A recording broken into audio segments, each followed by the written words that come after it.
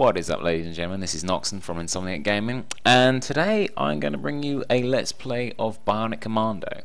Now, this is an idea that I've been playing around with for a while in terms of YouTube videos. So I've seen a lot of Let's Plays, you know, that's quite prevalent in YouTube, so I thought we should start throwing our own hats in here.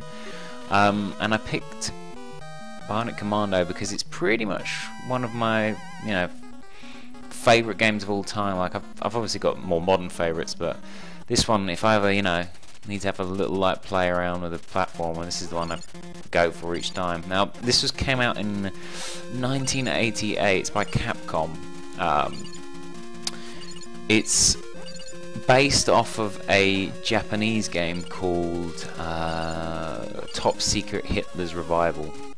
And what you'll see is a lot of eagles dotted around the various levels. Now, those would be originally swastikas, but for the European and American release, there was pretty much, like they were saying, no way to the whole Hitler stuff. So even though Hitler's face does actually come up at the end, you'll see, and you get to blow Hitler's face off, which is always something I'd wanted to do.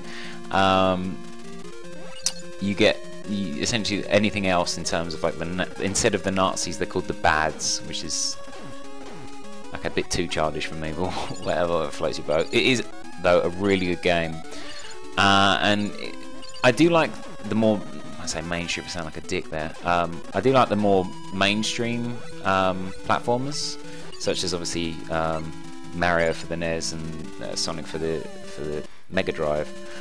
But this one to me is probably my favourite, purely for the fact that it's quite, I suppose, revolutionary in a way, because it uses a different system with the bionic arm. Usually you have jumping, whereas in this one there's actually no jumping at all. You have to rely purely on your ability to control physics, that wonderful thing that everyone falls asleep to.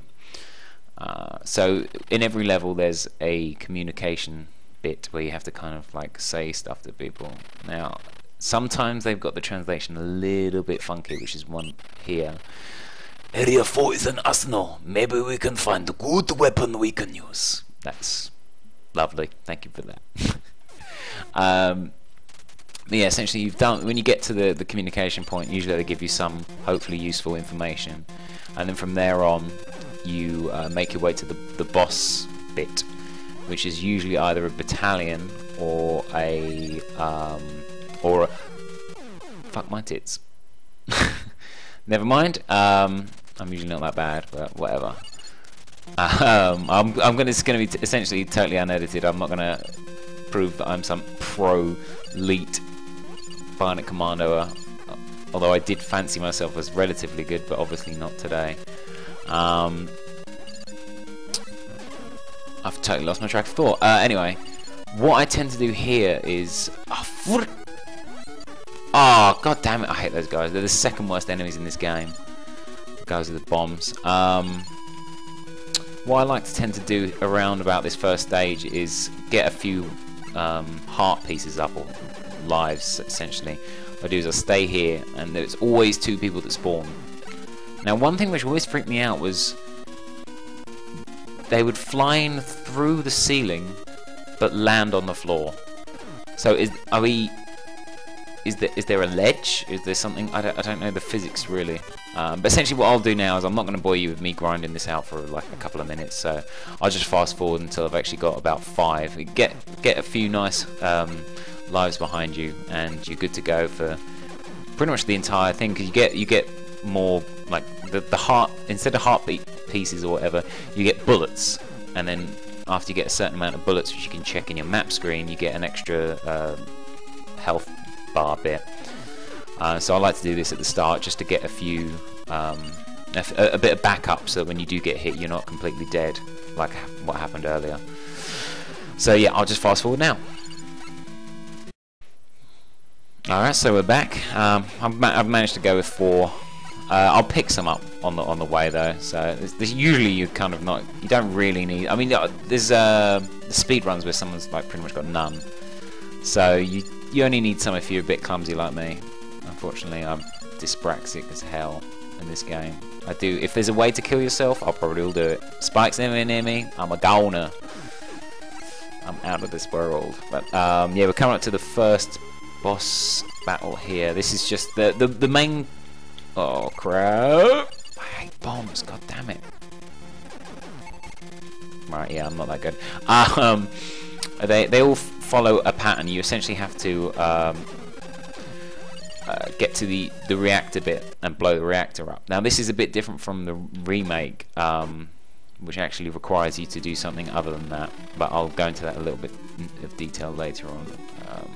So essentially what you want to do is try and make your way to the right as quick as possible.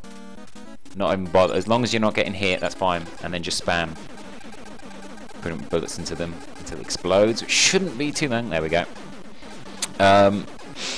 Yeah, so as I was saying, the rearmed version, which is from the Xbox Live, I think it's on the PlayStation now, I'm not too sure, essentially kind of takes a lot from the game. Like a lot of the stage layouts are similar. It's pretty much a remake, and they've added some stuff in, like grenades and just some slightly different guns.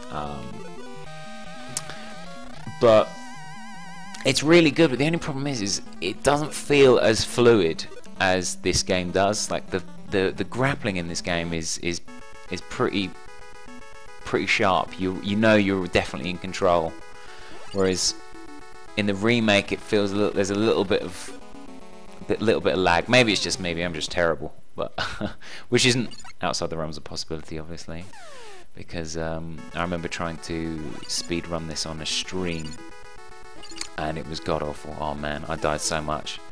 I actually had to use save states, I'm almost certain. So I'm going to get the flares, because the next stage is in darkness. Now I've done this many times where I've actually forgot the flares. You can go through area you can go through area 4 without the flares. It's not impossible, but you might want to have to memorize the map to do that. I don't think I run into them here. The green blocks are actually trucks, and you kind of go into an over-the-top view, which is pretty similar, if not the same, as another NES game called Commando, which I believe, is also made by Capcom. It's fun in itself, but I've also found it as a big, massive pain in the ass. But maybe that's just me again. Okay, so I'm gonna let it get dark. It does actually get brighter here, so you can see, but I prefer just, might as well use the flares if I got them. The only problem I have with this bit of the level is there's spikes everywhere now, and there's oh my god, the running guys in this is just ridiculous. You have to kind of spam buttons really quick. If one catches you off guard and you're kind of like, you're in trouble. There are different communicators in this game, so that adds a kind of more of an element to it of making sure you're prepared. If you go down to the wrong level with the wrong communicator, you're essentially stuffed. So you just got to make sure you go to that the communicator room before, because what am I doing? Okay, whoops. Doing fantastic. I'm already, wow, I'm really low on health. Where's all my health gone? Oh crap. Oh well, it looks like I'm gonna have to try and do this without any extra health, but no, I'll just die. That's good as well. Luckily, I can go back to the communicator room. It's kind of acts as a checkpoint, which is handy. I'm a little bit confused as to why I didn't have full health. I think I must have lost quite a bit from that spiteful. I think you do actually take 2 points of damage from it. Now, in the Japanese version, there's actually a 1-up up there, but they've changed quite a bit in the American as well. Like some of the layouts are slightly different. You get different rewards as well, I think. If I'm right, this is the PPP, one of the famous bosses. Again, you don't really technically have to kill. Oh no, it's not. Oh, I hate this guy. It's the German guy with the mustache. Here we go. I'm essentially not going to attempt to kill him.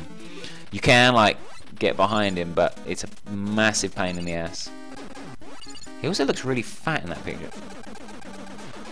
And he's got a vertical swinging, like an arm like I do, but it kind of knocks you off and hurts you. But yeah, I'm just gonna go straight for it. That's what you do with pretty much all of those boss battles. Go straight for that. Go for the reactor and just blast it off. I'm gonna stop it here just so to keep them, you know, relatively bite-sized. This has been Noxnn playing a bit of Bionic Commando. Please make sure you check out www.insomniacgamers.net. We do 24-hour streaming.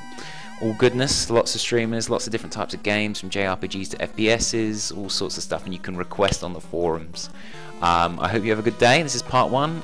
Up next will, of course, be part 2. Bye-bye.